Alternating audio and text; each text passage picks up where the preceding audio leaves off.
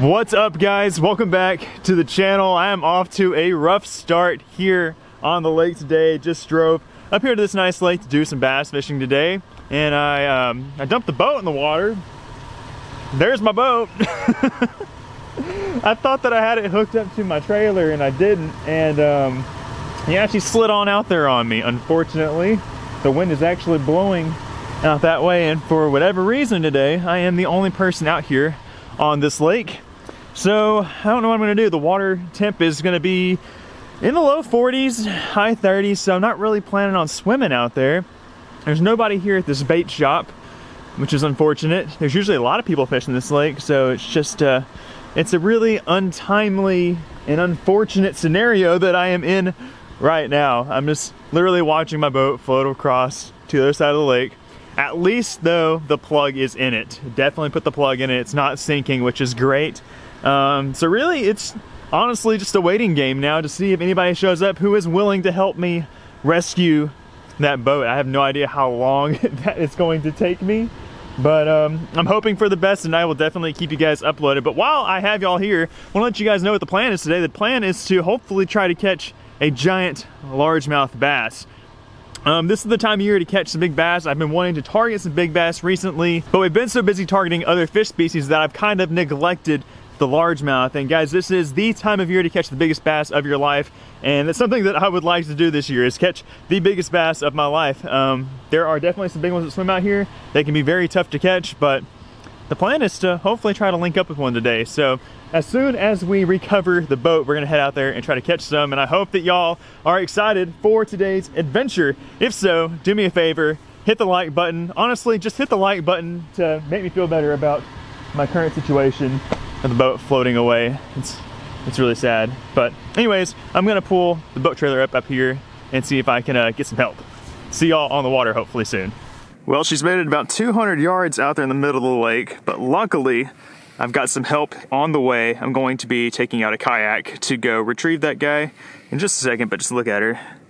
She looks majestic out there, but she looks lonely. But what I'm hoping is that she is landed on top of a big school of fish that we're gonna go catch, because it hasn't really moved in a little bit, but honestly, it's probably just stuck on a stump. But either way, I'm happy that we're gonna have some help. I'm gonna be loading it up here in a second and doing some fishing. But meanwhile, while I'm waiting on getting the boat, I've been noticing a lot of these shad come up, just kind of dying near the bank. We've had a lot of cold weather, so I'm hoping that maybe that is going to be a positive sign of good things to come. Maybe there's a lot of shad out here floating around, struggling, dying. There's fish out here feeding on them. Time will tell, but first we have to go save the boat. All right, go ahead and take that top one. All right. And move.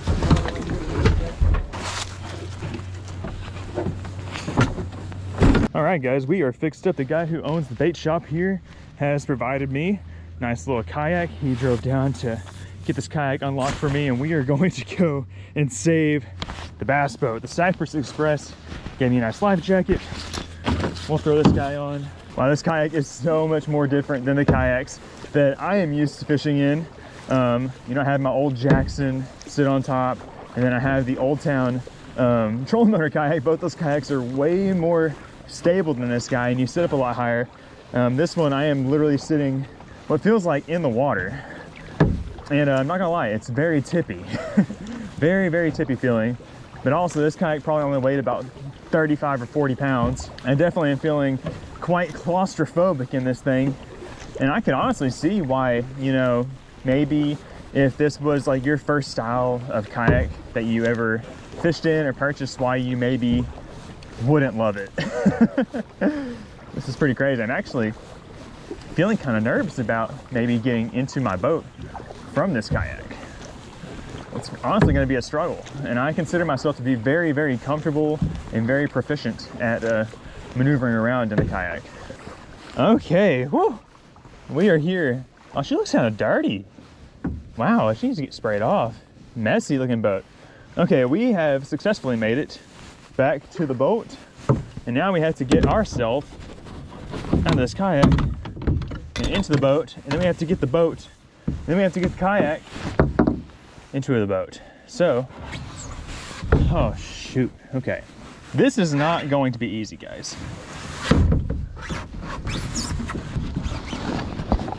I'm just gonna roll into the boat, If I don't roll into the boat, then the kayak is going to definitely flip. Ah. Woo. All right. We have made it back into the boat. Thank God we didn't flip this thing.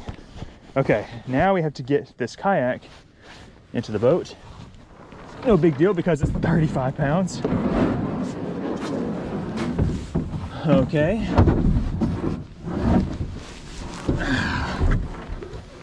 All right. All right. Okay. Making moves. We're almost on our way to going fishing today. Okay. All right, guys. We did it. We successfully rescued the Cypress Express from floating away out here on the lake today. And we got the kayak loaded up in the back of the boat. Luckily, we didn't flip the thing. I was feeling very tippy in that thing. It was like the most uncomfortable I've ever felt in a kayak. I was actually quite nervous, to be honest with you guys. But anyways, we successfully did it. We are dry. We are about to return the kayak, and we are going to get this fishing mission started. You know, this definitely wasn't the way that I had hoped this adventure would start, but definitely at least brought some humor to the day. And hopefully our bad luck that we had starting off will turn into some good luck moving forward. We have a lot of daylight to burn, so let's see what we can make happen. Hope y'all are excited.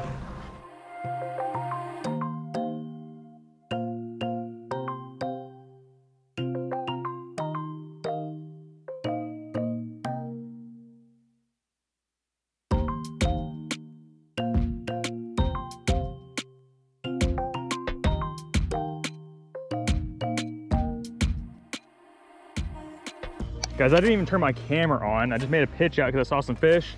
I thought they looked like big crappie or white bass or something. They were schooled up, but guys, hope I can land this guy. Oh my gosh, look at the size of this gizzard shad. Holy crap. Look at how big. Oh my gosh. Just started fishing, made like 2 casts at the school of fish. And you can see why I would think that that would be a white bass or a crappie. I mean, look at that thing. That thing is massive. He's absolutely massive. I just threw a blade bait out there. It's all I had in my hand at the moment and ended up snagging that guy in the tail. What a huge shad. I mean, that thing's gotta be close to 2 pounds. Look at that, guys. Monster, massive gizzard shad. That's the kind of forage that's out here in this lake that feeds these big bass that live out here.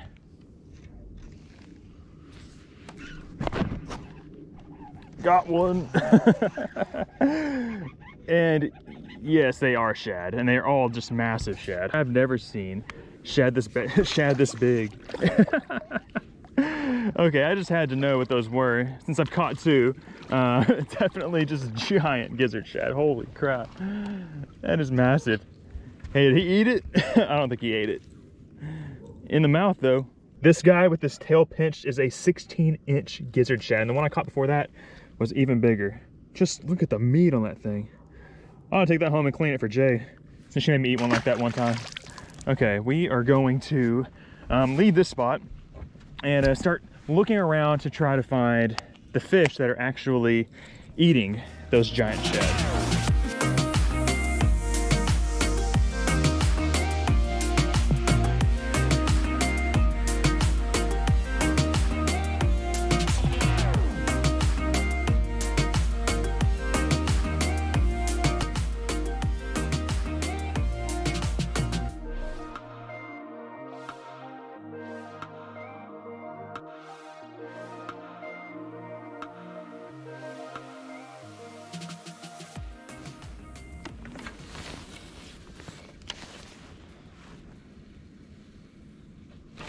There we go, fish on, fish on, fish on, fish on. Big one on the little swim bait. Feels really nice. Stay on there, stay on there. What are you? What are you? Oh my gosh, he's pulling so hard. What is this thing? Oh my gosh, it's another shad. Oh my gosh, guys. I thought I had a monster. Dang it. Oh my goodness. What a shad. Oh my gosh. Guys, That is a monster gizzard shad. I already snagged 2 today. And that's my 3rd one that I've snagged, unfortunately. And I'm seeing some other fish that are on the outside of these shad down here that look like predator fish. And I thought I just had one. Dang it. Okay, that is a monster shad. I don't think I'm accurately matching the hatch with this tiny swim bait, but we're gonna throw this big shad back into the lake. Get back down there. I'm actually gonna rub some of that shad slime that's on my hand on this bait. It's better than Max Scent, guys. Gets you some natural shad slime, rub it all over your bait. Oh gosh, look at that. Y'all see that? Ugh. Maybe it'll work. Just gonna, yeah. Okay, let's get back out there.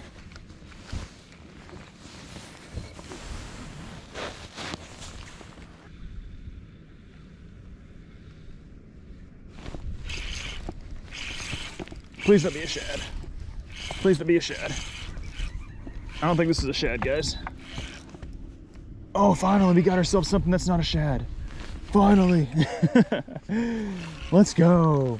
I thought I saw some fish down there that didn't look like shad. Check that out. Woohoo! Look at that. Look at that right there, guys. Finally got something today that's not a shad. You can see the body shape is very, very similar to those big gizzard shad, but I knew I was seeing fish like up on top of those shad and on the back side of those shad, and I just didn't know what they were, but I guess it's big white bass. That is a really solid fish. Thinking I might actually throw him in a live one. I might take some white bass home today and eat them up. These fish are, I mean, that's an excellent eating sized fish. Looks nice and healthy. We'll throw them in the live well and see what happens, see if we catch any more of these guys. Heck yeah.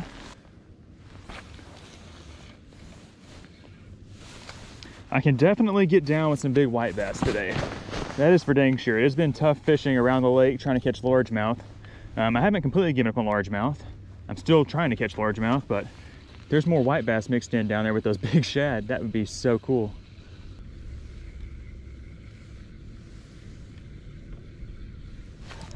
Uh-oh. Please don't be a shad. Please be another white bass. Oh, he's pulling really hard. Oh gosh. Even if it is a shad, he is fighting very hard. Be a white bass. Be a white bass. Be a big white bass. I don't know, guys. It is. It is. It is. It is. It's a big white bass. Oh, it's a really big white bass. Oh my god. Net. Net. Net. Net. Net. Net. Yes. Oh my gosh. It's a huge white bass. Oh my gosh. How big is that? Oh my gosh. How big is that white bass? Look at the size of that white bass. Holy flip, that is a big one. On that swim bait, it just kind of got mushy, like I felt like I had run into that school of shad, but no, this guy had just gobbled it up. That's a beast. Holy crap, guys. What a monster. So the biggest white bass that I can actually remember weighing was 3.5 pounds. I don't think this one's gonna be 3.5, but I think he's gonna be 3 pounds. Let's see, he's huge. I don't know, here we go. This is my jank scale that doesn't ever give me accurate weights, I don't feel like. Oh, get there. Nice, guys, look at that. 3 pounds and 1 ounce. That is a beast of a white bass. Ho, ho, ho, ho. How cool is that, guys? I've been out here struggling to catch largemouth all afternoon long, and I came back over here where I snagged those first 2 shad to just to get around some bait fish, and man, I caught 2 really nice white bass. I'm gonna throw him in the live well with the other one. We're gonna get back out there and see if we can get another one. Ah! Oh, almost threw him back in the lake.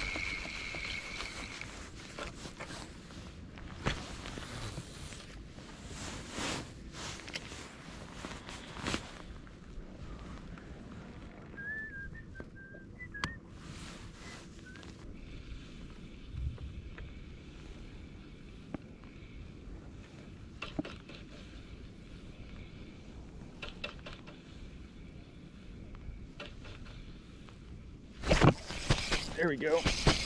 He smashed it. He smashed it. That's got to be another white bass, right? Smashed it. Are you kidding me? Oh yeah, another white bass. Another white bass just absolutely crunched that divine swim bait. Come here, big guy. Come here, big guy. Come here, big guy. Get up here. Woohoo! You think he wanted that little swim bait? These are some of the most fat, blimp-bellied looking white bass I have ever seen. Look at that. They're all just built like torpedoes. Oh my gosh. And they fight so hard. This is exactly what I needed. I can't even tell y'all how much of a grind it has been out here trying to find some fish. And you know, it's crazy. Just came back to where I started at and throwing a little 3.2 inch 6-cents Divine Swim bait. I actually have it bit down to like, I don't know, 2.5 inches on a little small finesse jig head. And that's my third white bass. Oh my gosh, look how fat he is. He's not as big as the last one, of course, but he's a good one. There's a chance that we could catch an absolute monster, maybe even break a PB today. That's so cool. Let's get back out there.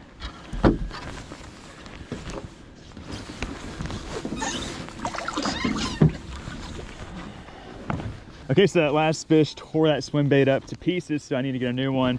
Gonna dig into the 6-cents bait bag. If you guys are looking for a great way to store your tackle, whether it be your soft plastics or just whatever fishing gear you have laying around, I can't recommend these bait bags enough. They are awesome, especially for fitting all your 6-cents products in. So in here, you can see I've got my swim baits, and at the top, this is the one that I'm using right now to catch those fish. The water out here is really clear. This is a 3.2 inch size, and the color is Ghost Ice Minnow. Really no surprises here. I've been throwing the swim bait a lot. It's a really, really good one. And so it's a 3.2 inch size, and I think I'm gonna leave it full size, rigging it up right now. I bit it down a minute ago, just because I felt like I needed to be smaller, but I think I'm gonna leave it this size. And I'm just pairing it up on this small little finesse little ball head jig head. And let me do that really quickly, just threading it on there nice and straight. This jig head's 1/4 ounce. It might be a little overkill. I'm fishing in 14 feet of water, so I'm just trying to keep the bait down there near the bottom where I'm seeing the fish at. But anyways, there you go, just a small little finesse swim bait. And I am throwing it on the 6-cents ESP series spinning rod. This is a 7-foot 3-inch medium light. It's really, really sensitive, super comfortable. I love this tapered handle. I'm not really sure what you would call this material, but it's kind of like a texture, not really a texture, it's just like a kind of like a rubbery grip. I don't know, it's just super sensitive and comfortable in my hand. And of course, I have a 2500 size reel spooled up with 10-pound braid, and I'm using an 8-pound fluorocarbon leader just so it can be invisible down there to those fish in the water. So that is the gear y'all are always asking what I'm using in these videos, and that is what I am using right now to catch these fish. So I'm going to get back out there and see if we can find ourselves another one.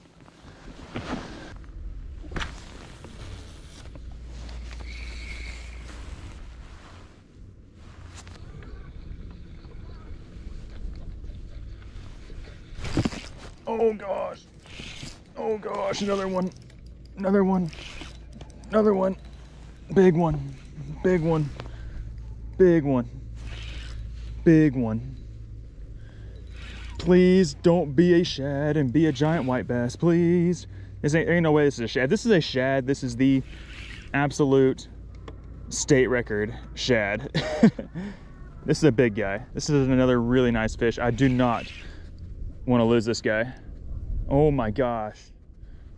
Oh, it's a huge white bass. It's another huge white bass. Oh my gosh. Oh my gosh. Net, yes, yes, yes. Are you serious? I think he's bigger than the last big one. Oh my gosh. Look at the size of this monster white bass. Guys, I talk all the time about how hard striper fight, but let me tell you guys, a big old white bass like this, it's just incredible the fight they put up. Oh, I can't believe it, guys. I have not caught big white bass like this in a long time, if ever. I can't really think of any other time I've caught big white bass like this consistently, where they're all this big. I mean, look at how thick that thing is. I don't know if he's bigger than the last big one. And the biggest one we caught so far today is 3 pounds 1 ounce. I'm gonna weigh him really quickly. Oh, he's bigger. He's bigger, guys, just barely. 3 pounds and 3 ounces, guys. 3.3, that is insane for a white bass. Big, fat, giant white bass out here today. That is crazy on the Divine Swim Bait. So freaking cool. I'm gonna throw him in the live well. And honestly, guys, I don't know exactly what my plans are for these fish I'm putting in the live well. I'm keeping them, you know, oxygenated and in good, healthy conditions. You know, if I catch several more that are a little bit smaller, I'll probably release those bigger ones. I'm not exactly sure what the plan is yet with those, but I don't have any problem taking those big ones home either. That's just unreal. What if those guys are down there eating those 10-inch gizzard shad? I know they're not, it's impossible, but it's funny to think of. And I definitely feel like we're around the caliber size white bass that I could definitely catch a new PB today. If we catch anything over 3 pounds, 8 ounces, I'm calling it a PB, because that is what I've remembered my whole life, having a 3.5 pound white bass as my PB. So that's what we're shooting for. We're gonna get back down there and catch them. It's not like they're biting crazily like every cat. It's not on fire. They're just kind of hanging out in the middle of those big shad. I'm not sure if they just think they're all buddies or something or what, because they're not. It's not like a feeding frenzy down there. It doesn't look like. It just looks like a ball of shad, and I'm just reeling it through them and getting my cheese smoked. So I'm gonna get back down there.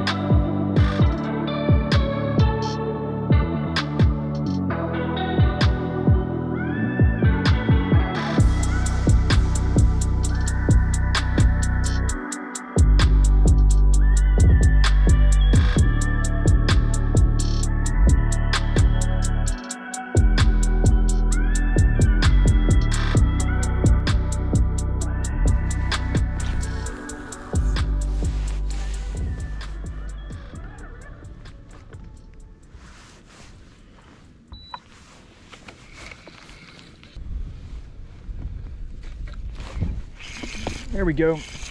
There we go. There we go. There we go. There we go. There we go. It's another good one. Oh yeah. Another nice white bass. Come here. Come here. Come here. Come here.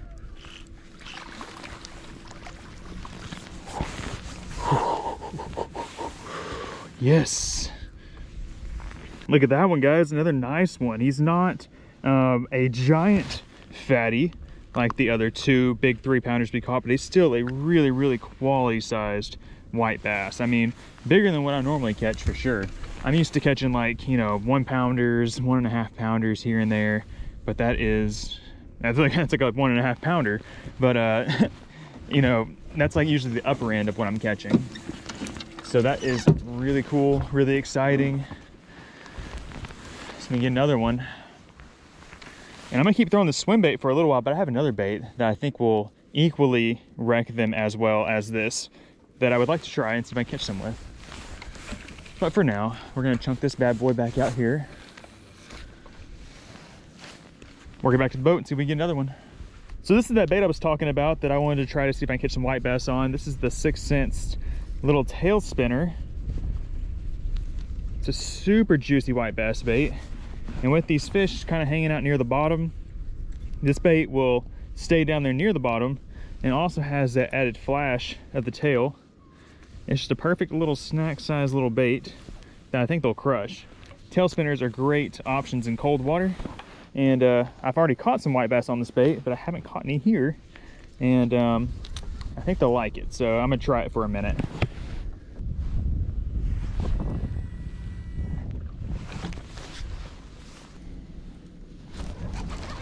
There's something. There's something. First cast with it. Is it a white bass? You bet it is. You bet it is, guys. You bet it's a white bass. First cast with the gyro tail spinner. Oh, he's a nice one. Oh. Called it. How cool is that? First cast with the gyro. I was kind of afraid that I would just, you know, run this treble hook into that school of shad and start snagging shad every cast. That was kind of my reservations to tie it on, but I was like, I don't care if I snag shad. I want to see if I can catch a white bass with it. But there you have it, guys. Got another nice white bass. He's got some icky stuff on his side. It looks like he's been attacked by a bird or something. So I'm going to let this one go, but that's a nice one. It's like a 2.25 pounder. Nice big fatty. This is what it looks like. I'm just throwing at these big blobs and just hoping that, you know, within those blobs of shad, there are some white bass hanging out with them. Okay, so update. I have completely lost touch with the fish that I was fishing for. All of those shad, as big as those groups were, they have somehow dissipated or swam off somewhere, and I have not been able to relocate them. So this lake that I'm fishing has got a lot of standing timber and stumps in it, so I've been idling around slowly with my side scan trying to find those big schools of shad. That's initially how I found them in the first place. And those jokers have straight up ghosted me.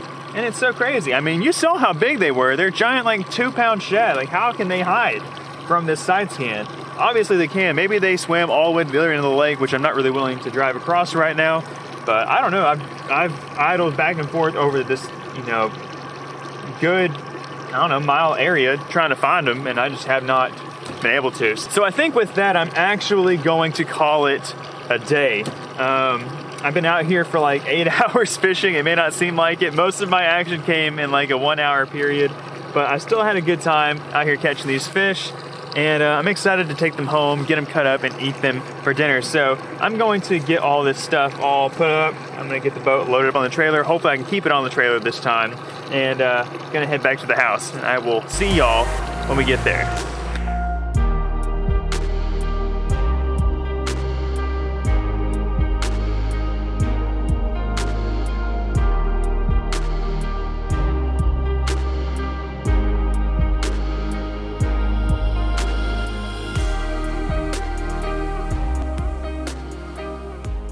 All right, gang, we are back here at the house now. I got those fish cleaned up a little bit ago.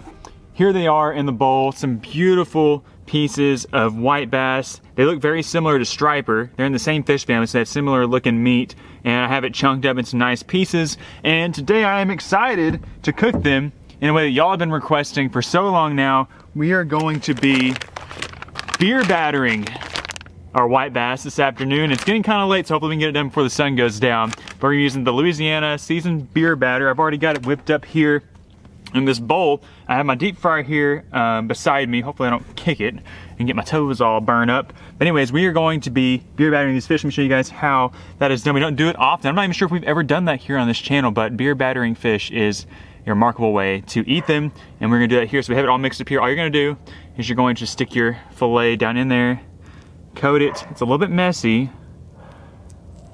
on the fingers, but it should be okay. There it is right there.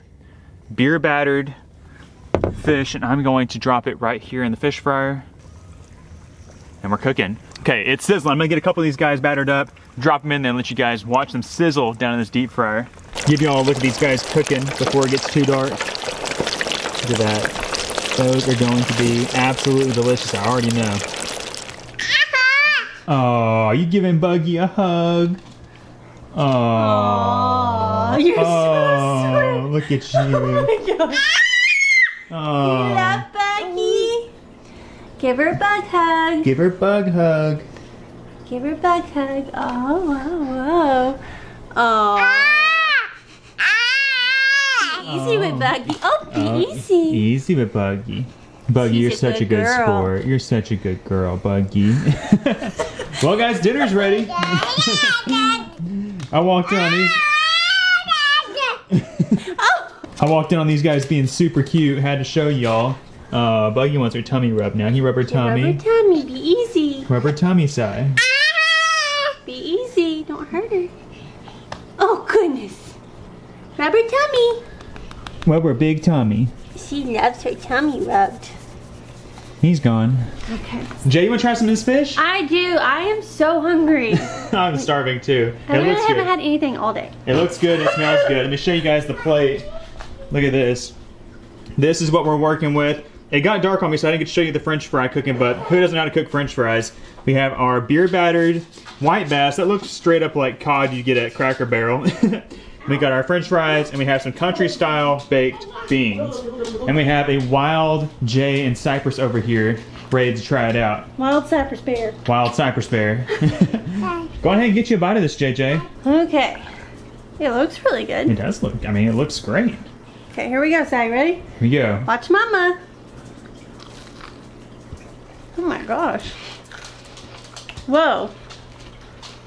That was like instant satisfaction. Isn't that so good? It's and that beer batter like fry, it keeps the fish on the inside warm. Mmm.